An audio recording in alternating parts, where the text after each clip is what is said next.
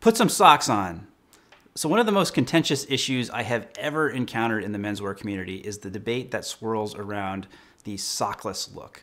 I have never seen anything in menswear that is so incredibly polarizing. People are passionate about this. The level of intensity in the debate is something I have only seen in arguments over things like politics, religion, or sports. I find it extremely fascinating. What's up, guys? I'm Brian Sakawa. You're watching He Spoke Style, and today we are digging into the topic of socks or no socks.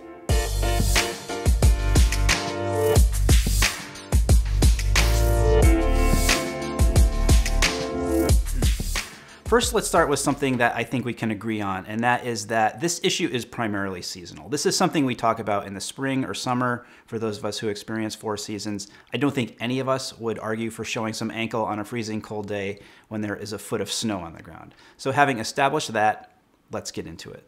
There are 2 main arguments that the anti-sockless faction likes to cite as reasons that going sockless is a bad choice. And the first of those is that your feet sweat. This is actually a very good reason to avoid going sockless. You know, after a day of walking around without socks in any pair of shoes, your feet will be sweaty, they will probably stink, and so will your shoes. There is also a high probability of getting blisters. Some proponents of not wearing socks will recommend using some sort of powder, like a talcum powder or Gold Bond, to prevent sweating. In theory, this is a good idea, but it does have some drawbacks. The first is that any powder is going to be messy. You're going to get it on the floor, in the shoe. No way around that. Second is that a powder is not going to last all day, not even close. So when it wears off, you're back to square one with your sweaty feet and your sweaty shoes.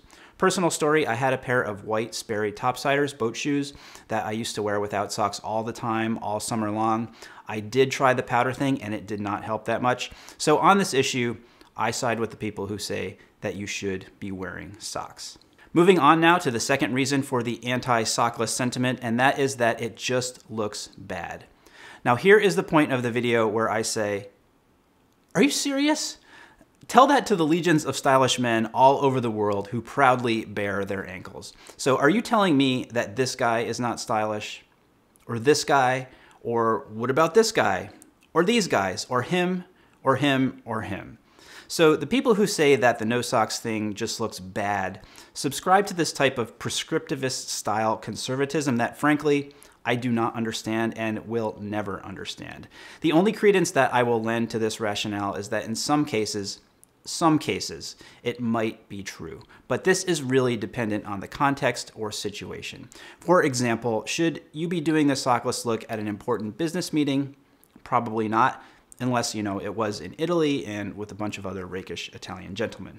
As always, in all matters of style, the best advice I can give is to exercise good judgment and some good old-fashioned common sense when in doubt. So now, what are the reasons for baring your ankles? Well, number one, socks are hot, especially in the summer. I mean, who wants to be even hotter when it's already 90 degrees out?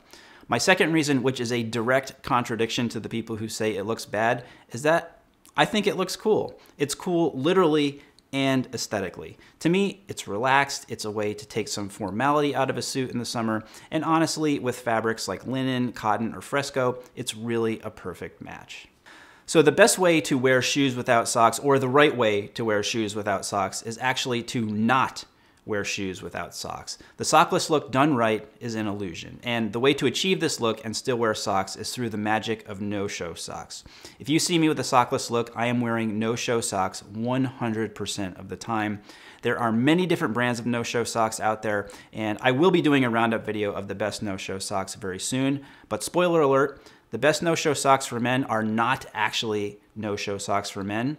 My experience, the best no-show socks for men are in fact women's peds. I'm being completely serious. Don't knock it before you try it. I'll put a link down below in the description to the actual socks I'm talking about right here. And I challenge you to try those and then come back here and tell me that they're not amazing. Okay, so I have been wanting to open this can of worms for a long time on the channel, and now it's out there. You know where I stand, and I would like to know where you stand on this issue. Whether you are in the never sockless camp or if you think it's totally fine, please leave your comments down below. Keep it clean, no low blows.